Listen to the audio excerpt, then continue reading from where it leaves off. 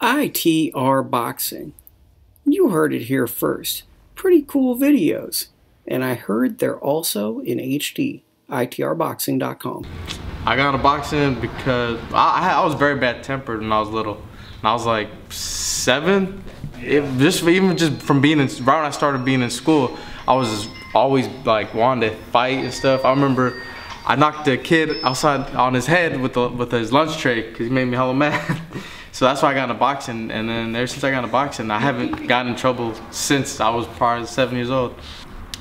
After I got a couple ass whoopings, and I started, and then I was like, fuck this, I'm trying to get my ass whooped, and then that's when I really started to like really start focusing it. So about, let's see, well shit, probably 10 when I really started to really focus and started getting good and realized that I could do this. Well, the sky's the limit with him, you know. Right now, he's still in the developing stages, and very, very good kid. And you know, it's been some rough spots, but you know, trainers and fighters, they have rough spots, you know, because everything don't go well all the time.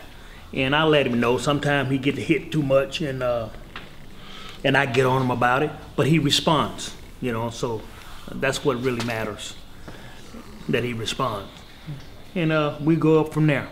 That's like my dad right there. I'm always gonna be with Ray. You know, I love Ray to death. Me and him have a great relationship, and it's a bond that will never be broken. The energy in the gym is real. It's real. It makes you, every day I come in here, it makes me just like work hard every day. I love being here because Ray. Sometimes me and Ray still spar. You know, we be having our sparring days, and you know, I love being here. It's the best gym. It was a cool one. I had probably 100 fights or just over 100 fights. I didn't win a lot of tournaments because I didn't really compete in all the tournaments. I was getting in trouble a lot every time a tournament would come, so then I would be out. But I didn't start taking my amateur career seriously until about 17, and I really started to be like, I want to try to make the Olympic team and go as planned, so I just decided to turn pro. I knew when he came in here at 7-year-old that he had punching power as a little kid, 7-year-old, and I would let him hit me upside the head, you know, just for him to get the feel of it. And I said, this little boy can punch, and it went on from there. I knew from a young age that he was gonna be a pretty good fighter. Like I was telling you earlier, there's no promises. You know, he shows a lot of promise, but you know, life has a way of changing things along the way. You know, there was a couple of times I had to suspend him out of the gym because he didn't put forth the effort. But when he came back better, more willing, and now look at him now. He's level and know as a pro.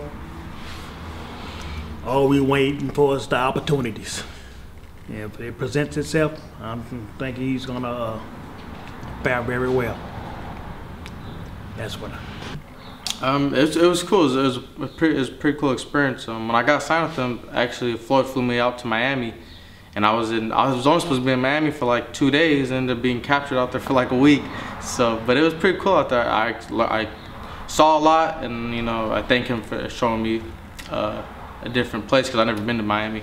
Hard work does pay off, and even though you reach that peak of success, don't just accept it and be like, okay, I'm done. Just keep going, because if you keep going, you're gonna end up going past that level that you wanted.